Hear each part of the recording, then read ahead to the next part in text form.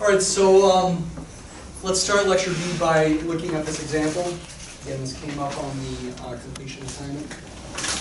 If I put a non-true, false, non-multiple choice question related to chapter 18 on the exam, I think most likely it might be some type related to some example like this.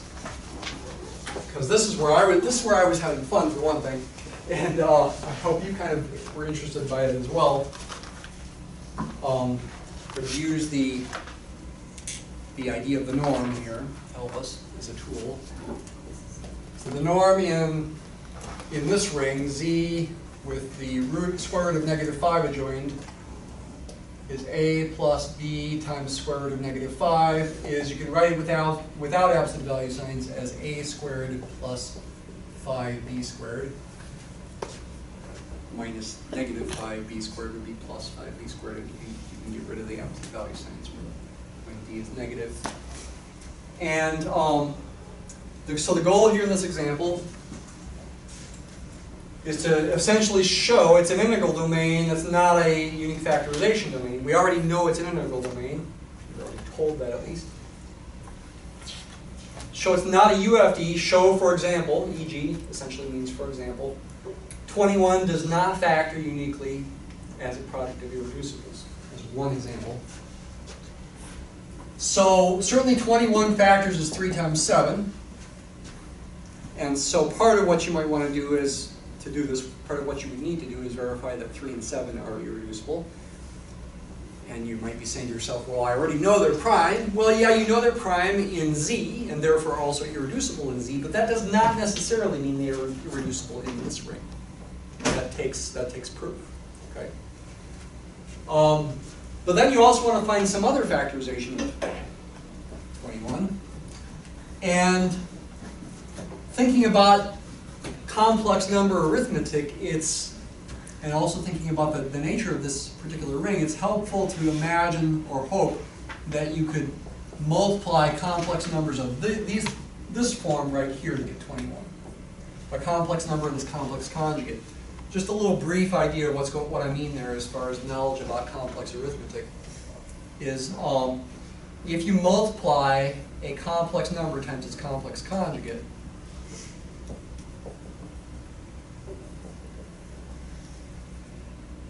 which geometrically in this complex plane, these numbers are reflections of each other across the horizontal real axis. This would be A plus B square root of -5, and this would be A minus B square root of -5. And when you multiply a complex number times its complex conjugate, you get a real number. And essentially the reason for that is because these two angles for these complex numbers have to add together for the angle of the product. But because of the symmetry, they are opposites of each other. You know, I don't know, just pretend this is 30 degrees here, this would be -30 degrees. And they would have to add to 0 degrees. And also the distance to the origin for each of these gets multiplied for the product. The product being 21 has a distance to the origin of 21, so the length of these line segments should actually be square root of 21. If I want this to be true. And so then the question is, are there integers A and B that make this true? And if you actually do some solving here now, expand this out,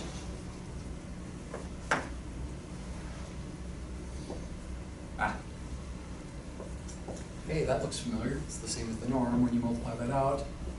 Equals 21, you're looking for integer solutions to that, and lo and behold, there are some. You can take A to be 1 and B to be 2. Right? 1 squared is 1. 2 squared is 4 times 5 is 20. 1 plus 20 is 21.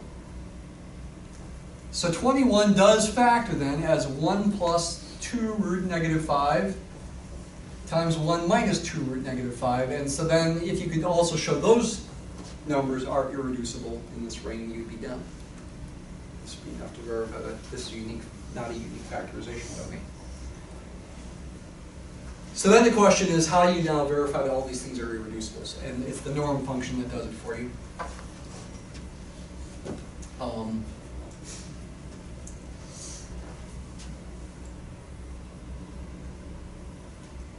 This is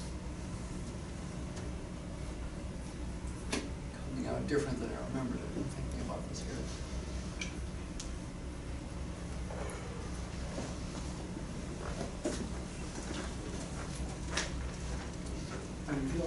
what I'm thinking about right now is not mentioned by key.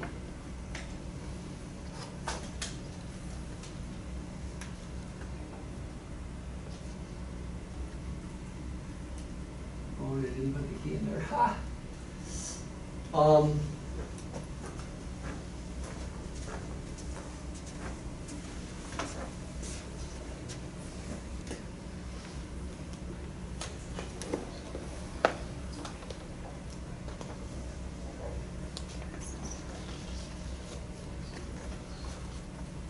Oh, yeah, okay, I was just confusing myself. I need to focus, for example, on, say, 3 and 7. I was focusing on the 21. I was thinking about the norm of 21 being a huge number and not remembering huge numbers coming up my key. But I can focus on, for example, say I focus on 3. Okay, what's the norm of 3? Use the formula. 3 is 3 plus 0 times the square root of negative 5. The norm would be 3 squared, 9. What's my goal? My goal is to show 3 is irreducible.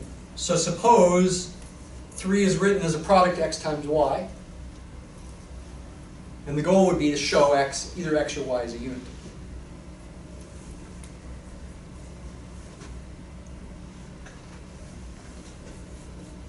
Well, replace 3 with x times y inside the norm function. And then use property B of norms. This is the same as the norm of x times the norm of y.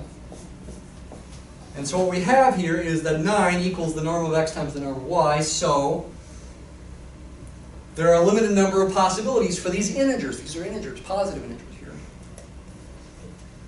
They could be plus or minus, they could be 3s, they could be both 3s. One could be 9, one could be 1. If one of them was 1, though, then we had another property of norms that said, for example, if n of x was 1, that x would then be a unit. That was another property of norms. So what you could do is do a little argument by contradiction. Assume to the contrary that neither x nor y are units. That would mean both of these numbers would have to be 3. If x and y are not units, that implies n of x and n of y both have to equal 3. These have to be non-negative integers, and their product is 9. If they're not units so that these things are not 1, they both have to be 3. But that's essentially a contradiction because you'd be saying you'd have integer solutions to this kind of equation. And there are 3 of them. Not really proving that, but it's pretty obvious, I hope. And I would take it as being obvious enough that you would not have to prove that on the exam. And you could give a brief argument. You could say, well, obviously if b is 0, a squared would have to be 3, but the square root of 3 is not an integer. If a were 0, then b squared would have to be 3/5. You can definitely argue that you can't do it. If neither of them is 0, for example, if a is 1, then it won't work. You can give a pretty quick argument that there are no integer solutions of this. But it's hopefully also pretty obvious, and we would take it as something you can just say. If you used 7 instead of 3, you'd have a 49 there instead of a 9. If these are not units, they both have to be 7. If this equals 7, there's also no solutions. Maybe that's a little harder to be positive of. But it is true. If b were 1, for example, then a squared would have to be 2. And that's not possible. What about these things? Showing each of these is irreducible. Plug those things into the norm function as well. What will you get when you plug this into the norm function? You get 1 squared, which is 1, plus 5 times 2 squared. You get 21. There would be a 21 there instead. One of these would have to be 3, and one would have to be 7 if neither is a unit. And that would be contradictions as well, because you have the same kind of contradiction. So if that went too fast for you, it is in the answer key for chapter 18. Look at it again. Probably on the exam, I would not have you prove all 4 of these are irreducible, but maybe one of them, and I'd say just trust that the others are.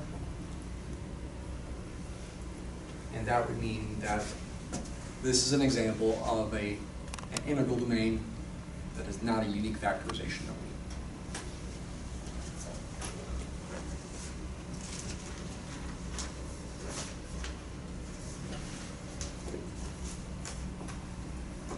All right, let's review the other chapters now.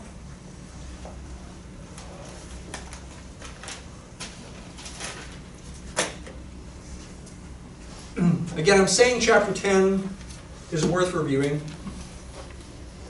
Probably not because I'm going to give you questions that are just related to group homomorphisms, but as a way of helping you do problems that involve ring homomorphisms. Like kind of the main example we focused on. Ring homomorphisms from Zn to Zm.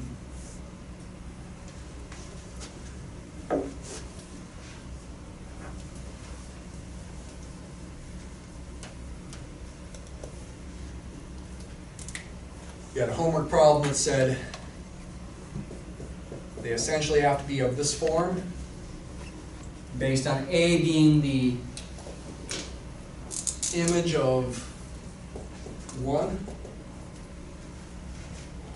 if you're mapping from Zn to Zm,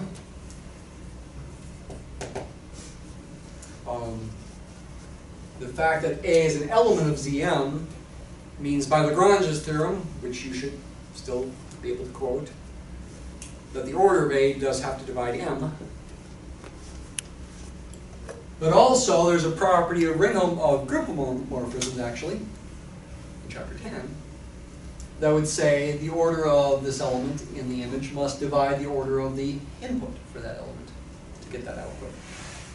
So the order of A has to divide the order of 1, but this one is in Zn. It's a generator for Zn. Its additive order is n. So A here has to divide both M and N, as you've had on quizzes. And moreover, because it's a ring homomorphism, it's also the fact that A squared has to equal A has come up on the quizzes as well, and you should be able to verify that. So that does limit the possibilities for what A can be. A conceivable problem would be to, maybe I wouldn't have you prove these things, but maybe I'd have to use them in one more homework problem. Finding the possible ring homomorphisms from, I think it was Z20 to Z30. Homework problem like that. That's what comes to my mind in terms of trying to combine all these ideas to find possible ring homomorphisms in this case. We had other examples of ring homomorphisms, perhaps the most important of which was mapping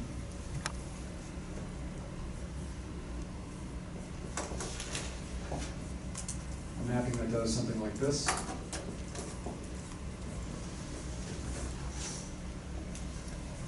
Takes an arbitrary polynomial and maps it to its output at a particular value of A, and we'll often use A as 0. And that also maps it to the constant term. That was one of the two most important examples. The other kind of important example was the essentially the mod P. Well, it didn't have to be mod by P, but essentially as far as applying these ideas in chapter 17, we had the mod P irreducibility test where we took our polynomial and modded the coefficients by a prime P. Right, so we could use that test. And that essentially was a homomorphism, a ring homomorphism. That was our second most important example.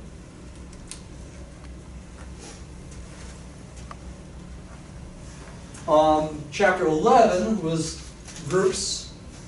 Now we did do since the last exam. This was the fundamental theorem of finite abelian groups. Given a prime factorization of an integer n, determine the number of abelian groups of order n. To determine that number, you can just use the idea of the number of partitions of the exponents of the primes. And then after you find the number of those partitions, you multiply the answers to get the final answer. You quizzed on that. And also write down isomorphism classes in examples where you don't have too many possibilities.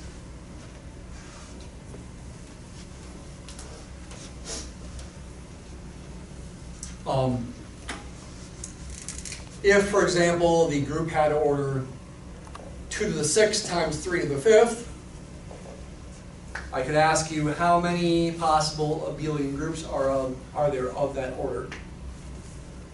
You have to write down how many partitions there are of 6. You have to figure it out. And probably the best way to figure out the number of partitions of 6 would be to write them down. There's 6 itself, there's 5 plus 1, there's 4 plus 2, there's 4 plus 1 plus 1. Trying to be somewhat systematic about this. There's 3 plus 3, 3 plus 2 plus 1, 3 plus 1 plus 1 plus 1. It's a lot of these. And you hope you don't forget any. I think I'm going to forget many. There's 2 plus 4, but we've already done that one. We've already done 2 plus 1 plus 3 as well.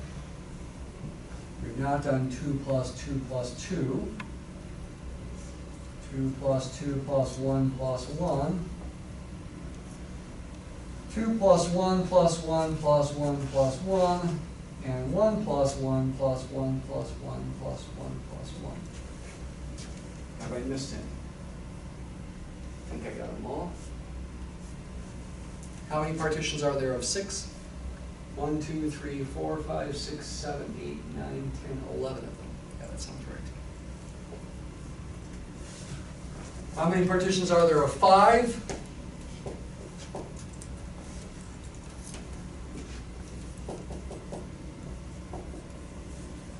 Fewer of them.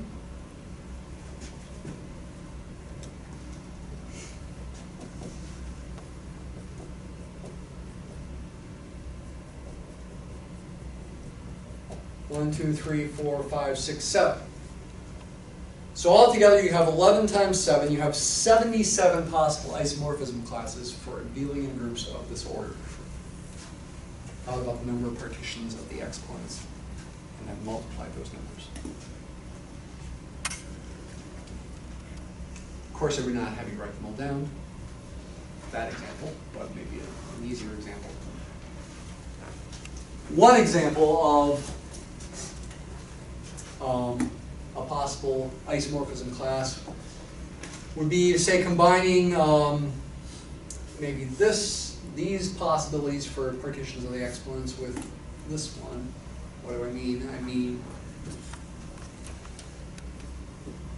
having a cyclic group of order 2 to the 4th as one of the factors in the external direct product, a cyclic group of order 2 squared. I'm looking at the 4 and the 2 as being the exponents of the 2's here. And now I'm going to look at the 3 and the 2 as being exponents of the 3. 3 cubed and 3 squared. And of course, if you were asked to do so, you could simplify this. And you should also remember that you can write this in other ways. You can combine the cyclic groups that have orders that are relatively prime. For example, one thing you could do is you could combine the 16 and the 27 to give you z sub 16 times 27, whatever that is, and combine the 4 and the 9 to give you z36, and that would be isomorphic to this one. That's one example of something you can do.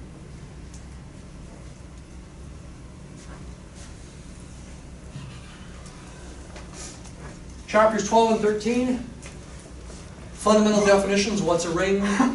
What's a commutative ring? What's a ring with unity? What are subrings? What's a zero divisor? What's an integral domain? What are units? What are fields? You should be able to define all those things on the exam, and maybe it's just a pure definition problem, not a true, false, or multiple choice.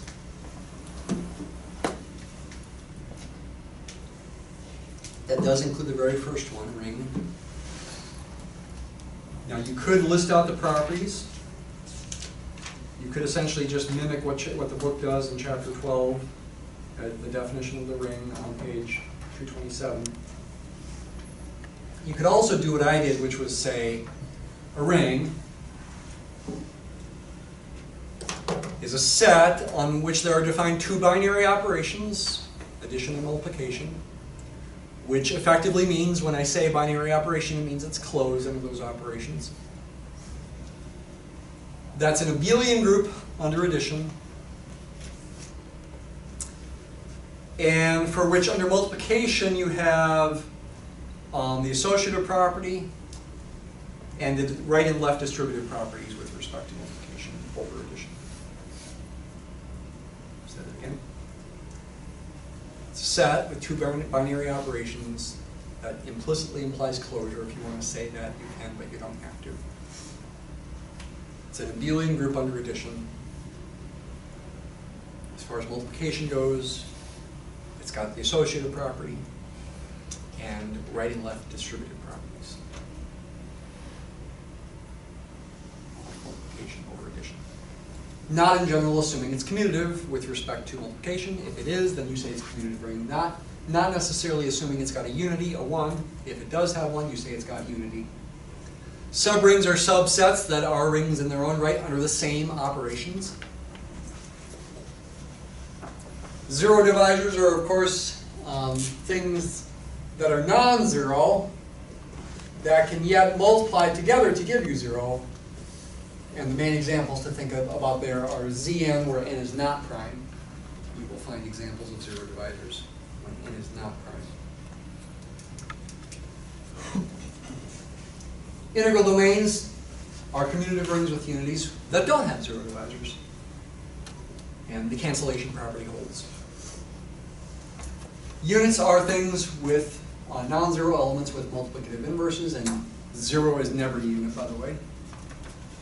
And fields, you can say, are commutative rings with unity in which every non-zero element is a unit, has multiplicative inverse.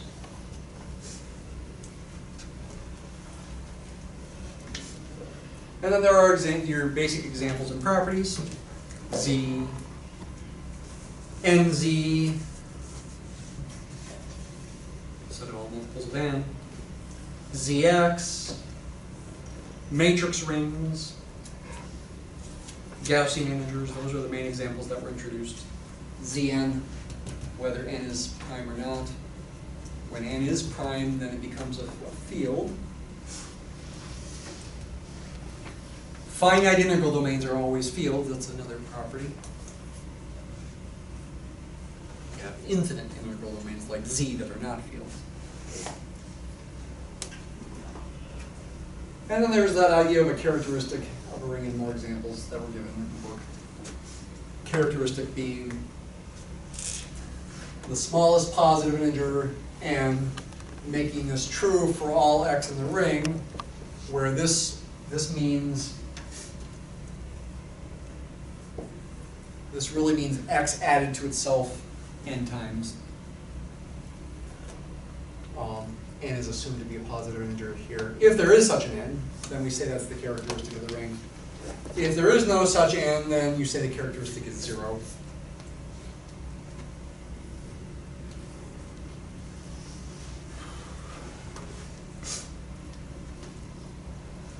Then we got into ideals and factor rings, and ring homomorphisms, definitions. What's an ideal? What's a factor ring? What's a prime ideal? What's a maximal ideal? So ideals are the superclosed things, superabsorbent. They're kind of like a paper towel on a table sucking up the spill, with respect to multiplication at least.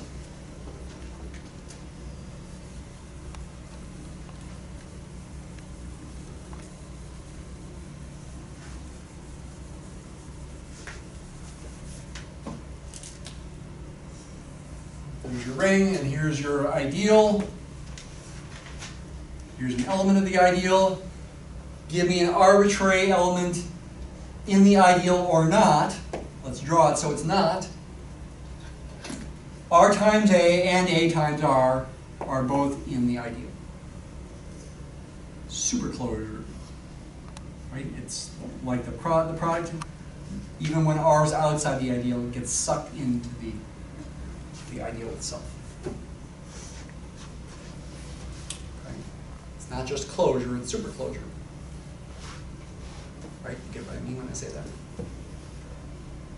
And things that are outside A. Under multiplication, not addition necessarily. Under multiplication. It's necessary to have that definition in order to define factor rings, so that the the multiplication in the factor ring is well defined is the key thing. That's something you should study as well. Maximal and prime ideals, first of all, are not, excuse me, they're not the whole ring. They are proper, first of all. The whole ring is not a maximal or prime ideal in itself because it's not proper. To make these worthwhile concepts, you need to think about proper ideals. Prime ideals are the ones where if the product is in the ideal, that implies one or the other of the elements is in the ideal. And maximal means if you've got some other ideal B that's sort of set inclusion-wise in between A and R. In fact, B would have to either equal A or R. B equals A or B equals R with maximal ideals. It's assumed here A is not equal to R. It's a proper ideal. And then the theorems that when A was prime, R mod A, this factor ring, this quotient ring, was an integral domain when A was prime. And when A is maximal, it's a field. And the second one especially is pretty important for us.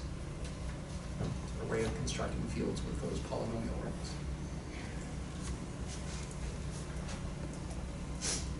Calculations in factor rings and theorems. I just mentioned the theorems. So there are plenty of those examples in both in the book and in your completion assignment, and we did some in class where we did calculations in this factor ring. Those were the things that I said were the most important calculations, and those are gonna. I probably can't resist putting one of those on the exam. It's so important.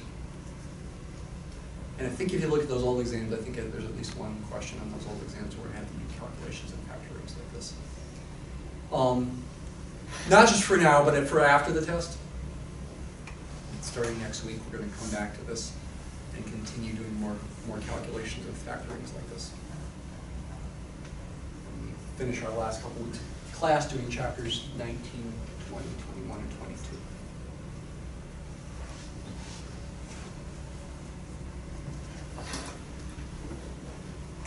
We already talked about ring homomorphisms. Final slide here is on chapter 16 and 17. Polynomial rings and factorization.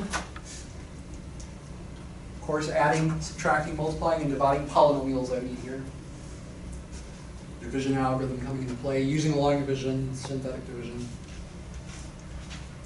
The definitions of irreducibility and reducibility over an integral domain. ID means integral domain.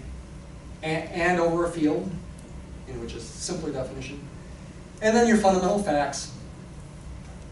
First of all, if D is an integral domain, then the polynomial ring is also an integral domain. Then there's the remainder theorem, the factor theorem, the number of zeros theorem. You can't have more than n zeros over a field if the degree of the polynomial is n. F being a field means this is a PID, this criterion, and then there's all the irreducibility, reducibility theorems. So that would include the degree 2 or 3, irreducibility test over a field, which is if and only if it's the degree 2 or 3, but it still was one direction, even when the degree was larger than 3. There's Eisenstein's criterion, there's the mod P irreducibility test is probably the most important one. I think I'm leaning toward giving you one problem where you need the mod P irreducibility test. And there was also the rational root theorem. That was that exercise. If I do give you one on that, I'll state what the theorem is, so you don't have to memorize it. And I'd make it an easier problem where you would not need technology to figure out the rational roots. Just using a limited number of possibilities for the rational roots, and just using synthetic division would be enough to solve it. Mm-hmm. Should we be able to state definitions from chapter 10 and 11? No. But from later chapters, yes. Any other questions? All right, see you Wednesday.